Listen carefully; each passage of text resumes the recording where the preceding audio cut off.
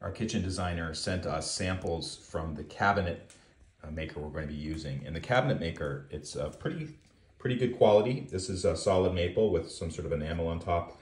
And the manufacturer's name is Conestoga. And we went with Conestoga for a couple reasons. One was the kitchen designer recommended them, but it wasn't the first choice for the recommendation. It was another manufacturer. I think it was Woodcraft or something. The problem with Woodcraft is, besides it's much more expensive, the wait time, the lead time was like 7 weeks or something. These are available in a much quicker time frame, which is good for us.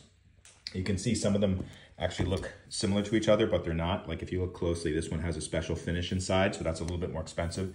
This is the color that we went with.